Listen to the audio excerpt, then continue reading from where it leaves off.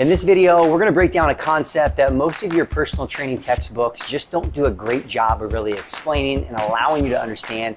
And that concept is the force velocity curve. We're not just gonna explain it, we're gonna talk about how you can use it in the gym and if and when it might matter for your clients. As we jump into a better understanding, and I'm gonna try to go a simplified understanding of the force velocity curve, it only makes sense to start with the fact that this may or may not play an extremely high level role in some of your programming and training based upon the clients that you're working with. But your understanding of it is important because it's important to understand that there is a relationship.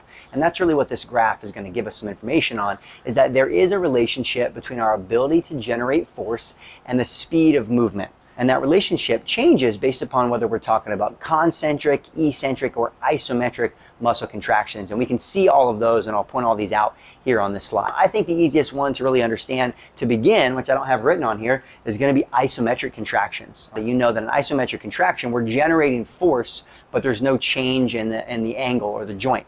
Right? So if I'm holding a dumbbell at a 90-degree angle for my biceps, I got isometric contraction. So I am generating a certain amount of force and I have the capacity there, but there's no velocity that's happening. So that would be kind of where these eccentric and concentrics cross over. I think the next easiest to understand is what's going on in our concentric muscle contractions, right? When we have muscle shortening. Think about an exercise, let's say something, more traditional like a bench press or a squat or a deadlift, something that you're able to move a lot of weight with. And maybe you have had the opportunity and the experience to do more maximal strength training somewhere between those 1 to 3 repetitions with really heavy loads. And if you can think back to when you were doing that, how fast were you moving, right? Especially with heavy weight, with those higher levels of force, although we might be trying, the lifter may be trying to move as fast as they can to overcome that weight, they're probably not moving very quickly. You end up moving relatively slow. So that would be what we call this max strength, this higher level of this concentric force velocity curve. And there's an inverse relationship, meaning that as I go from higher to lower loads, I can move those things faster. And that makes sense. Let's say something like a back squat, for example, where I may have a very heavy weight that I'm not able to concentrically move that quickly, but I am generating a lot of force. And the nice thing is especially as we start to look at athletic populations or those that are training for some sort of real specific physical performance, there may be reasons and there's definitely benefits of training on different areas in this force velocity curve, right? And especially if you get into sports performance, you'll find a lot more research and text on that as well. We don't talk about it quite as much with training general population, not because it's not important, but it may be less applicable inside of some of your programming. But if you look at it that way, well, max strength would happen higher up on this concentric portion of the curve. And as we move down, we talk about going from max strength into this strength speed, where now again, think about that back squat. If you lowered the weight a little bit, now you're gonna be able to move a little bit faster, right? Your capacity for velocity is gonna increase. And then as we move further down, somewhere right in the, call it the middle here, this is where optimal power training is gonna really happen. This is actually one of the reasons why you'll find for a lot of lifts, let's say like a back squat, your maximal power training is probably gonna be optimal somewhere in this 40%, 40 to 50%, somewhere around there of someone's 1 rep max. So it makes sense you'd have that power crossover. And then we move into what we call speed strength, where now speed is kind of taking more priority over the force production. And then we get to true speed and max speed. All right. So if we go away from that back squat example for a second, you can think about something like sprinting. All right. Now in sprinting, if I'm doing a 40-yard dash, I'm moving very quickly. My velocity, I have a high velocity of contraction that's happening, which means my force production is going to be on the lower end, especially in comparison to some of these other maximal strength type movements we're talking about.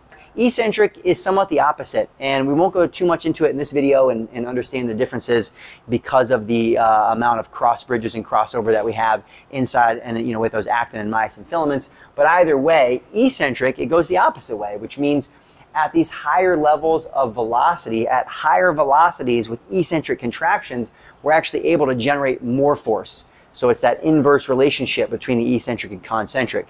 So maybe an easy way to visualize this might be something like if we go back to that bench press or that squat. Well, if I have a very high level of weight, all right, especially on the eccentric contraction, I'm only going to be able to keep it so slow. Like the higher the level of force that's being applied to my body, the faster my body is going to want to go down in that eccentric contraction. All right. Also, as we have these rapid eccentric contractions, to stop and slow down a certain weight, we're gonna have to generate a lot of force to overcome that. So you end up having this opposite relationship between eccentric and concentric.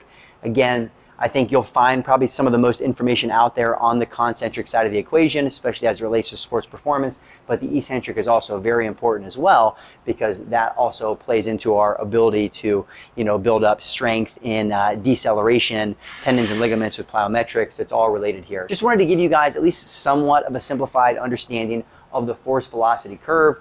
With concentric contractions, the faster velocity, the lower the force is going to be, and it's going to be the opposite with our eccentric muscle contractions. So as we've broken some of that down, if you are training more general population, even body composition change type clients, which is a huge component of the health and fitness industry, you may find this less applicable, but it's still important because it does point out the fact that there is a strong relationship between our ability to generate force and the speeds that we're moving. So as a coach, my takeaway is you want to be intentional with the velocities that you're training with, and you want to be able to make that relationship and determination between what my goal is for the exercise and the velocities of speed and movement and tempo they should be using, and making sure those two things are matching up. Hopefully this was helpful in understanding this force velocity curve as you guys are either past your personal training education or you're in the process of getting certified. Hit us up with any questions, and I'll see you guys for the next video.